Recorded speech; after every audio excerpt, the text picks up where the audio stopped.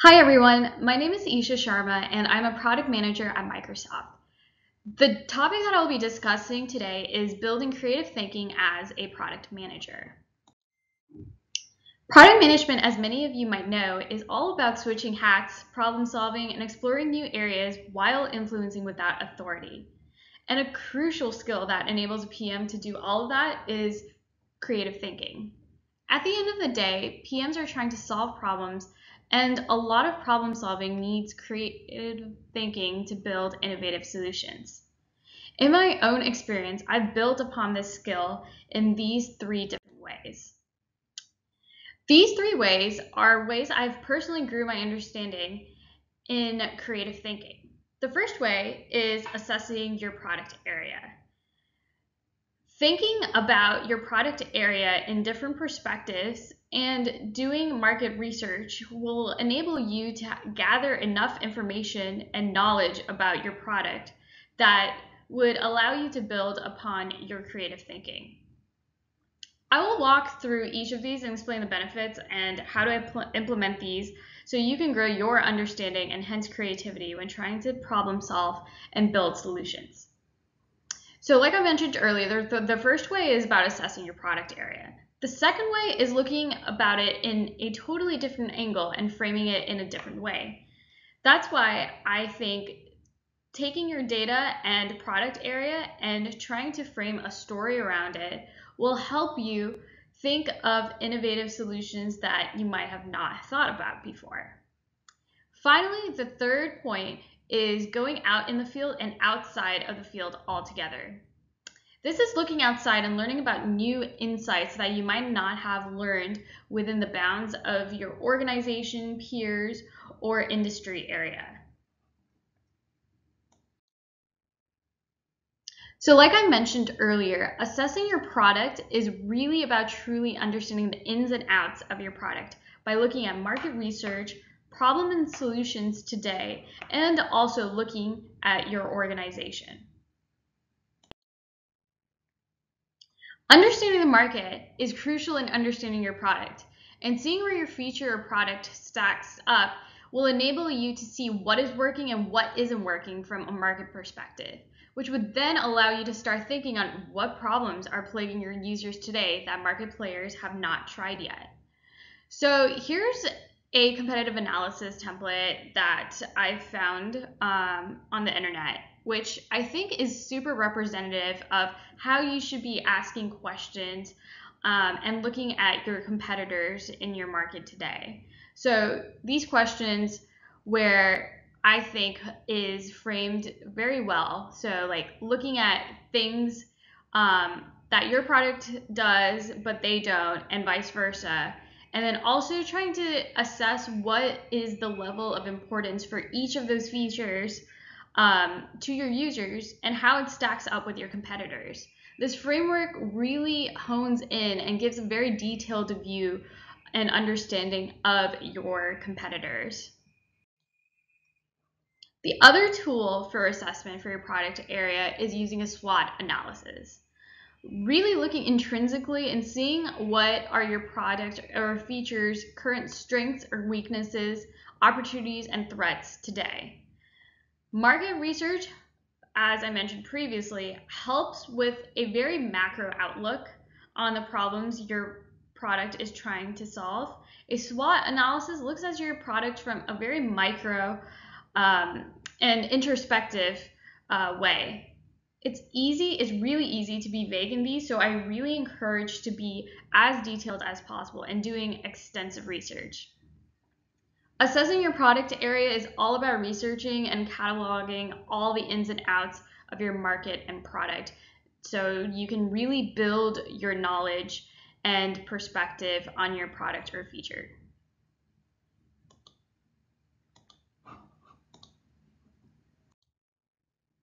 You don't have to limit yourself to product and market research, but it is also helpful to look at your current organization that you work for and try to notice what are the efficiencies and deficiencies that your organization is going through today.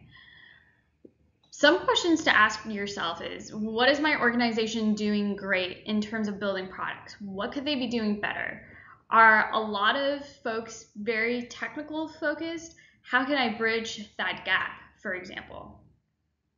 Cataloging the strengths and weaknesses of your organization as well would allow you to find places where you can fill in the gaps from both an organizational and product point of view.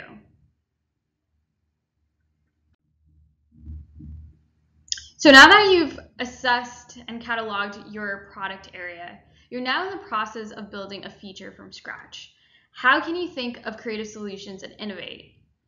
This brings me on to my second point, which is trying to enhance your data and product with storytelling. So every product has a purpose, and it should have a clear value proposition. Questions to ask yourself is, how does your product or feature bring value? What exactly is the backstory of how your product was built? And when you think about the backstory, you start trying to paint a picture of your users. And painting a clear picture of your users would allow you to build a story that would enable you to start thinking your problems of your product in a totally different way. Another way to kind of help framing the story and trying to think about the story about your product is when you start building demos or marketing materials. This would really allow you to start thinking from a user perspective. Would you market this product? How would you build this user story? And what problem really is my product trying to solve? The story of Airbnb and how Airbnb in its early days built its trust for users to kind of feel comfortable letting strangers into people's homes. Back around 2009, Airbnb was trying to find ways to grow their business and see how they can increase their user base. Upon looking at market research and at their competitors, they looked at their own data and then landed on two main points.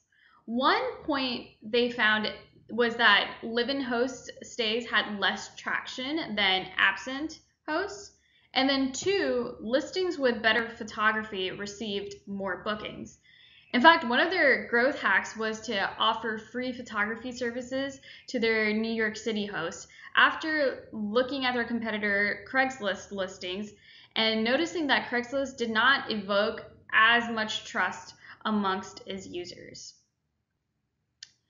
When looking at each of these things in isolation, so looking at the product, looking at the data, and looking at the value proposition, you can really get into the weeds of what your product does and the technical specs. But when you tie it back to a story, you start having more clarity on what your product actually delivers and what features would enable it to really go beyond its initial feature set and go beyond as to what are cool innovative features that would really bring in the potential of the value proposition. And so this underlying story would give you a kind of new goal to work backwards from. And so as I indicated here in this diagram, the data, so on the left is the product. So you see the old Airbnb website, formerly called Air Bed and Breakfast, and how their entire UI looked. It's completely different from today. And then looking at the data, they find the two main points, like I mentioned earlier. And then looking at what their underlying value proposition is, which is Airbnb is a trusted and cost-efficient alternative for short-term stays. So looking at all of this, and you're trying to figure out what is like a potentially new feature or new kind of like growth hack that you can implement to increase your user base. And so when looking at the data, you start seeing that, hey, like listings with better photography receive more bookings. And also that listings with absent hosts are also increasing. And so when you try to think about a story that kind of ties it in all together, so the story that I put up here is a family can use Airbnb to book a stay that offers privacy and saves them money, a home away from home. And so when you start painting that picture, you can start thinking of other different ways that you might incorporate this story and incorporate it into your feature, into building new features as well. And so when you think about, like, from a family perspective, and people enjoy privacy, and people also enjoy very high quality photos, Airbnb started developing other tactics to build that trust within its customers. And so that's how they were originally, the founders were originally very into design, but they realized that they can use design to their power in comparison to their competitors, which were other hotels and Craigslist, which didn't really evoke a lot of trust. And so when they started building that really nice design and really seamless experience with high quality photos, people started trusting in staying and living with a complete stranger's home. And the last way that I wanted to discuss is the point about going out in the field and outside of the field altogether. And what I mean by that is really trying to expand your horizons and not really think super focused into your current industry or tech area or product area even. And so 3 ways to do this is, 1, to really engage with your customers. And you can do that in so many different ways. But the main point is to just talk to your customers themselves. They can give you so much information that you probably had not thought about for your product at all. Along with engaging with customers, you should try to build and validate in super hacky ways so that you can start iterating upon different ideas quickly. And so you can do that in whatever means possible. You don't necessarily need to code up a solution. In fact, Airbnb was initially a super simple website where they just posted listings. There are a lot of no-code and other kind of tools today, which allows you to whip up MVPs and prototypes that you can test with customers. The second point to this is discussing with technical experts outside of your organization. Sometimes when you're talking to technical experts or anyone within your organization, everyone is kind of focused on looking at the company mission and how their current work aligns with the company mission, which is great. But to also kind of expand your horizons and get a different level of thinking and a different perspective, it's really interesting to kind of talk to technical experts outside of your organization, and you can learn a lot about what is the industry doing today and what is happening in the market. And finally, the third point to this is exploring new technical or non-technical areas.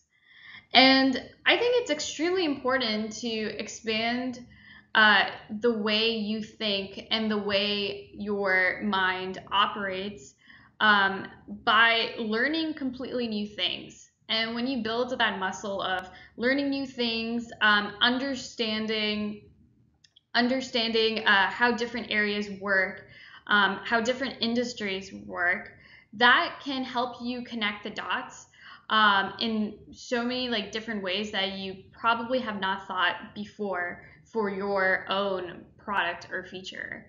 And I encourage you to read books from different disciplines, engage with content, and engage with just in general content that's not necessarily focused in your own industry area.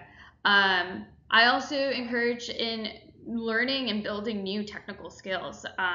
So whether it might be machine learning or or other kinds of technical areas, it's incredibly important to just kind of keep on building new skills, keep on learning new things that might be outside of your scope, and that would really help you to start kind of painting a picture about your own product area and how can you take those learnings and implement new solutions for your product and features in different kinds of ways.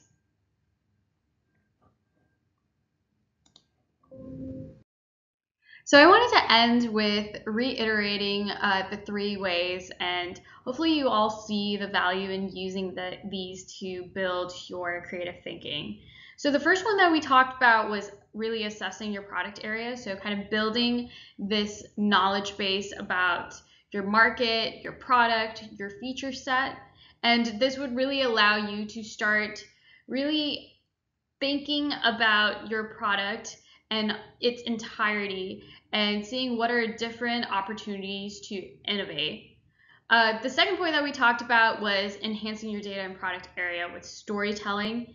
And when you create these stories within your features and you kind of tie it back to your product value proposition, these stories help you connect these dots. And it really helps when also it has a dual benefit of when you demo, when you market to your users. At the end of the day, the way you market and demo to your users is by telling a story. So when you start thinking of stories at the beginning of the process rather than traditionally demos and marketing is towards the end, you start thinking of how you can work backwards and how you can really build that value proposition for your product. And then the final point was going out in the field and outside of the field altogether. And this is where I talked about really valuing your users' perspectives and just engaging with them and talking to them. And you can do that in multitudes of ways. You can use a social media account. You can actually go outside and talk to your users. And companies have various different programs to engage with users. So really take advantage of those. In my experience, those have been incredibly helpful, and users in their day-to-day really see some of the things in your product that work and does not work that you might not see. And then when I mean by going outside of the field altogether, it's really expanding your horizons and going out of scope from what your product is or the industry altogether, and really thinking about what our different industries are doing, what are different technical advancements that my product doesn't utilize today. And then you can see how can I take advantages of those learnings and how can I put that into my own product today. So that concludes my presentation. Thank you all for listening.